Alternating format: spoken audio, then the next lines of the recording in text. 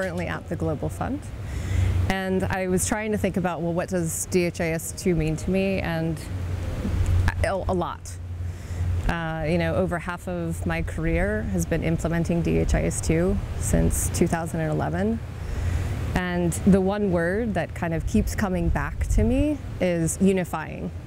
It's been such a unifying force. It's been such a unifying system. It's bringing together people from around the world to talk about different challenges within implementation. And so, it's a really hopeful kind of movement and initiative. And so I continue to come back to the fact that it has such a powerful force, particularly within public health, but now even expanding beyond that. And so I continue to be excited for the future. I think, initially when I started working within DHIS2, I was coming at it from the NGO perspective. PSI was the first NGO to implement DHIS2 at an enterprise level.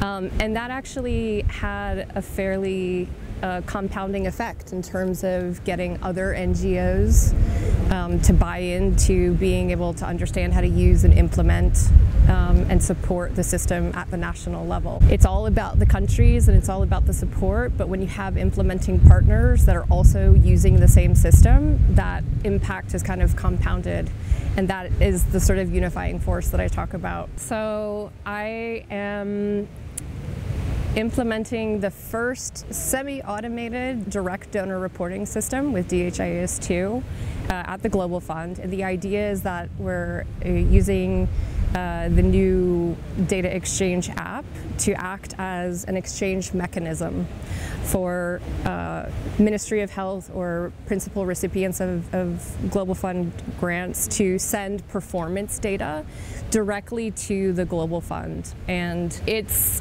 the type of project where you have to see sort of the bigger picture in order to understand how impactful it can be.